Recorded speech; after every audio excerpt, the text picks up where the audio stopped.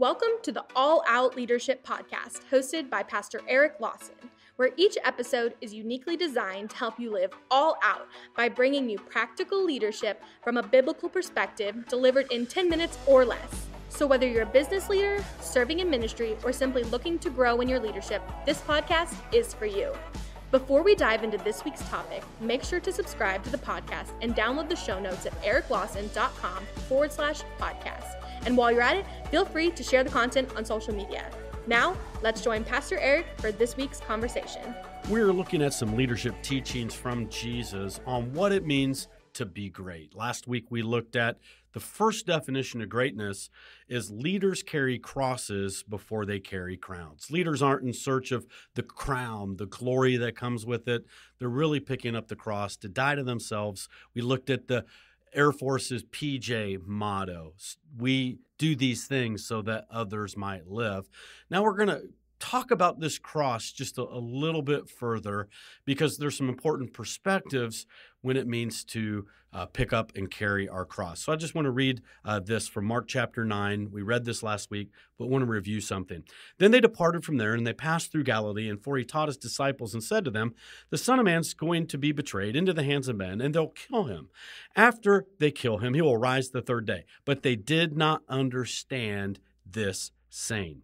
When it comes to leaders carrying crosses, you might be listening to this and you have a leader, and that leader is carrying a cross. Jesus made some statements, and the Bible's very clear. They didn't understand this saying. So when it comes to crosses that every leader carries, know this: we never fully understand the weight of somebody else's cross. Every disciple is called to pick up their cross. Jesus said, follow me. Every disciple is a cross carrier. We're all laying down our life somewhere. At least we should be.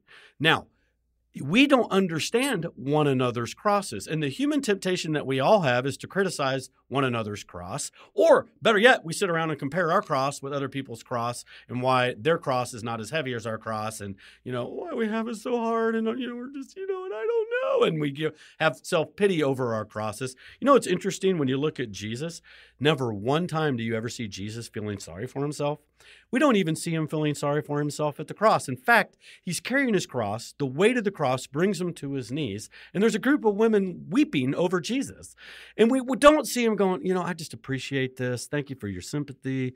Maybe you can go post some comments on my Facebook feed and just maybe share this experience with everybody about my pain and my suffering and maybe start a prayer chain. You know what Jesus says? He goes, hey, don't weep for me. Weep for yourselves. Never one time do we actually see Jesus weep for himself. Have you thought about that? We never see Jesus weep for himself. We see Jesus weep for others. It's the only time you see Jesus, the greatest leader of all time, weep. He wept at the tomb of Lazarus. He wasn't weeping for himself. He was weeping over his friends. He was weeping over the unbelief of the crowd. He wept over Jerusalem, but we never see Jesus weeping over his cross and weeping over himself. All right, I digress, but let's get back to the point. We don't understand the weight of the cross that Jesus carried. We don't understand the weight that your pastor's carrying. We don't understand the weight that your boss is carrying. So it's very important that we just stop to go, I don't fully understand what it is they carry.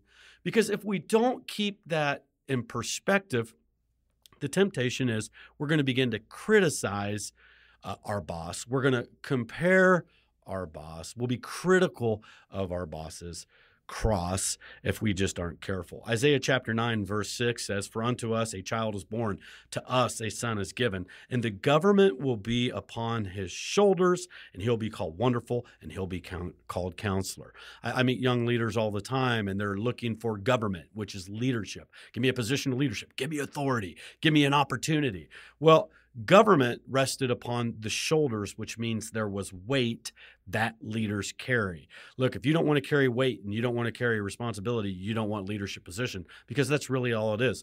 But before Jesus carried government, what was the weight that he carried upon his shoulders? He carried a cross. Those that are worthy to lead government are those that are worthy first to carry crosses and be willing to die to themselves and they want. Look, the person who wants government for the sake of power is very dangerous. We can look all over history and we can see the consequences of that. Those who are willing to carry a cross to die to themselves so that others might live. They're the ones you want in government positions, whether it's a CEO seat or a political seat. Those are people we want leading because they're not leading for themselves. They're leading for the benefits of others.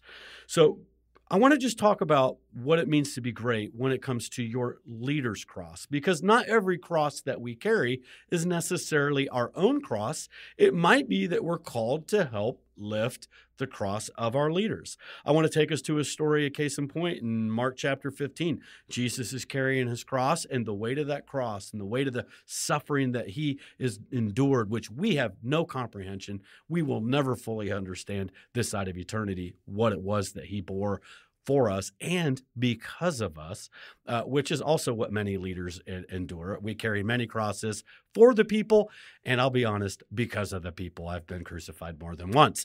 Now, we come to Mark 15, verse 21. Then they compelled a certain man, this is the Roman centurions, a man standing on the side of the road. He's coming there for Passover. A man, Simon of Cyrene, the father of Alexander and Rufus, and he was coming out of the country and passing by, and they compelled him to carry the cross.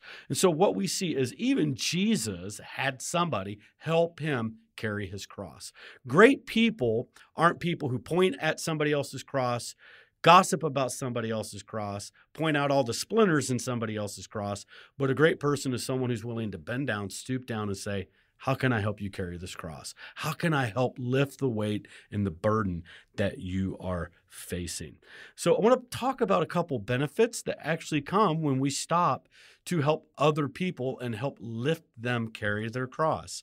The first thing that we see is that there is a fellowship that happens when you're willing to help carry somebody else's cross. So Paul said this in Philippians 3:10. He goes, that I might know him, speaking of Christ, the power of his resurrection and the fellowship of his sufferings. Man, we want to know God's power. We want to know his presence. But very few people go, Lord, I just want to know you through fellowship of your sufferings. When you're picking up a cross and dying to yourself, or when somebody is unfairly crucifying you and you didn't deserve it, but you as Christ hang from that crucified position, and rather than lash out and defend yourself or retaliate, you go, Father, forgive them. They know not what they do. And when we act like Christ in those moments, here's what really is happening. We're experiencing the fellowship of Christ's sufferings. He's giving us an opportunity to know him in a deeper level. The deepest relationships are the foxhole relationships. You hear about that. Soldiers in arms who are in the trenches together, enduring bombs and sleepless nights and hunger and all the battles and all the atrocities that go with it. There's a bonding that happens that they didn't get just out playing volleyball, or they didn't just get sitting in a classroom reading books on combat. There's a foxhole experience, and those deepest relationships, lifelong relationships, happen. Why? Because there's a fellowship that happens when you suffer with other people. Over the years, I've had people go, hey, Pastor, I want to be your friend.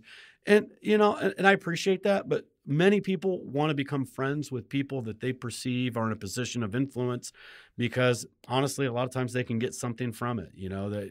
I feel better about myself because I can drop so-and-so's name, or, sometimes people just want to use other people's influence to get things from themselves. And again, there's a lot of people who have pure motives, but here's what I found. The people that I actually tend to fellowship with the deepest, or actually build the most meaningful relationships with, aren't people who, go, I want to be your friend, and, ooh, you're great. It's people who are willing to stop and recognize when I, as a leader, am carrying a cross, or I'm going through a difficult time, and go, hey, how can I help lift that? How can I be praying for you? What can I do for you to stand alongside of you? The deepest relationships I have with people that are lifelong relationships or relationships for years aren't just people that I played games with. They're the people who stood with me and helped lift the weight of crosses that at times I've had to carry. You want to become closer to your leader? You want to become closer to your boss? Just go, hey, boss, what cross are you carrying right now? And how can I help lift the load? Because the reality is there are some staff at times, not here at Element Church, any of my staff listening, you're awesome, you're amazing, you're great. All right, I'm talking to somebody else's staff right now. But there are some staff, they are the cross. They are the weight that we have to carry. And again, nobody here at Element Church, none of our volunteers, none of our staff. I'm just, prophesying for some other churches out there that need to hear that message, all right? So, but again, if you want to become somebody's friend, just go, hey, I see you got some challenges, you got some weights. What can I do to be a friend? What can I do to lift that? How can I be praying for you? And you'll find that there's going to be a lot of great relationships that evolve out of that. And also, one other important thing is there's a reproduction that happens, a healthy, godly legacy that happens when we're willing to pick up other people's crosses. What happened with Simon and Cyrene, the Bible points out this statement, the father of Alexander and Rufus. Why did the Bible, Mark, the author of this, put those two people in there? Because the readers in the early church knew that these guys became church influencers. In fact, Paul mentions Rufus in Romans chapter 16, verse 13, as chosen in the Lord. So I find this interesting. Here's a man who's going to Passover, who didn't know the Messiah was Jesus, but when he stopped to carry Jesus' cross, somewhere in that process, he got converted, became a Christ follower, and his kids became Christ followers, and they became pillars in the early New Testament church. When you're willing to carry other people's cross, that spirit's contagious, but that's also the spirit you want to reproduce, and that's when other people truly see Jesus inside of our life. All right, next week we're going to pick up with this. We're going to look at a couple more important things that Jesus defines as greatness. Thank you for joining us on the All Out Leadership Podcast. We hope you gained new biblical insight that challenged you to grow in your leadership. If you've enjoyed this week's episode, we would love your help in getting the content out farther. You can help by subscribing to the podcast at eriklawson.com/podcast and telling others about it. Next week, Pastor Eric will be back with another episode. So until then, we hope you have a great week being an all-out leader.